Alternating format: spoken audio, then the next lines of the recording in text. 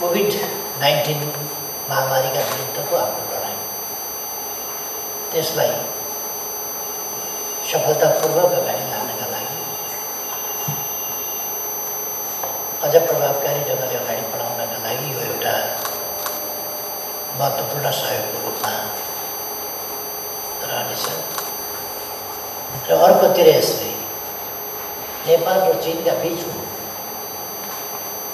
गहिरो मैत्री सम्बन्धलाई उजागर गरेको छ र एक कदम अगाडि बढाएको छ। यसले अझ थप बल पुर्याएको छ। यस अवसरमा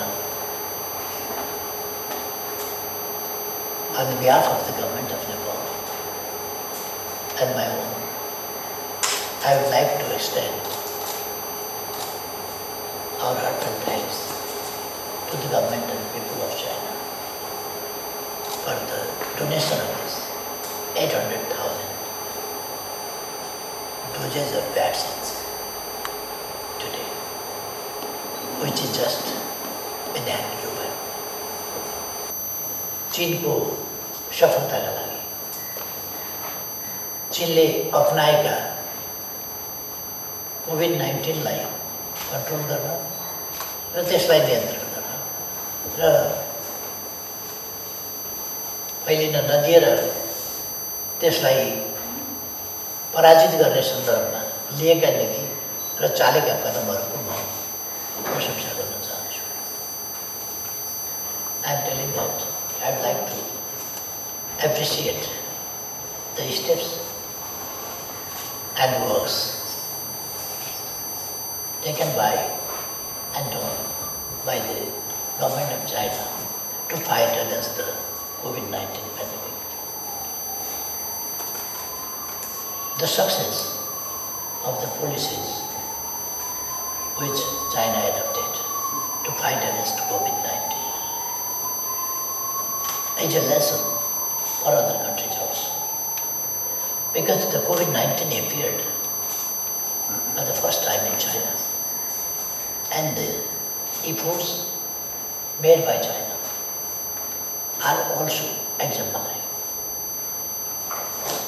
in this regard.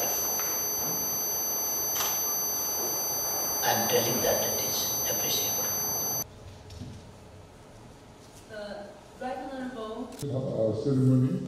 I thank you all for your kind participation. Ambassador of the People's Republic of China to Nepal to formally hand Nepal and the People's Republic of China have been depending on the pandemic. Now, without further ado, may I now our NC Ambassador of the People's Republic of China to Nepal, Her Excellency the Ambassador of the People's Republic of China to Nepal, for their cooperation on the delivery of the vaccines. खरिदको चाँजो पाँजो पनि मिलाइरहेका छौँ र यो 8 lakh dose भ्याक्सिनले हाम्रो भ्याक्सिनको सिलसिलालाई पनि हामी अगाडि बढाउँछौँ। यसो गरिरहँदा हामीले स्वाभाविक रूपमा यो भ्याक्सिन लगाउने र यसको डोज लगाउने र अरू भ्याक्सिनहरू जहाँ जहाँबाट आएको छ त्यसको डोजको सिलसिला मिक्सअप नगरेर त्यसै डोजको सिलसिलामा त्यही भ्याक्सिनको सिलसिलामा अगाडि लानुपर्ने हुन्छ। यो भ्याक्सिन पहिलो कोट लगाउनेले दोस्रो पनि कसैले यही गर्नुपर्छ र इन्डियाबाट प्राप्त भएको पहिलो डोज लगाउनेले फेरि दोस्रो त्यही लगाउनु पर्ने हुन्छ। त्यसै गरी हामीले त्यो डोजहरूलाई पनि छुट्याएका हुन्छ। दुईटै भ्याक्सिनहरू प्रभावकारी छन्। त्यसकारण यस अवसरमा कतिपय मान्छेहरूले अन्यल सृजना गर्न सक्दछ। त्यो अन्यलबाट हामीले देशवासीहरूलाई स्पष्ट पार्नुपर्छ कि त्यो अन्यल नहोस् कि कुन भ्याक्सिन प्रभावकारी छ कुन छैन भन्ने त्यस्तो होइन। दुईटै भ्याक्सिन्स प्रभावकारी छ र त्यसको आफ्नै आफ्नै डोज डाक्टरको सुझाव अनुसार डाक्टरले भनेअनुसार हामीले गर्नुपर्छ। त्यसमा कुनै प्रकारको हिचकिचाहट हुनुपर्ने अन्यलमा पर्नुपर्ने आवश्यकता छैन भन्ने कुरा म स्पष्ट गर्न चाहन्छु। Full of profound friendship from the Chinese people to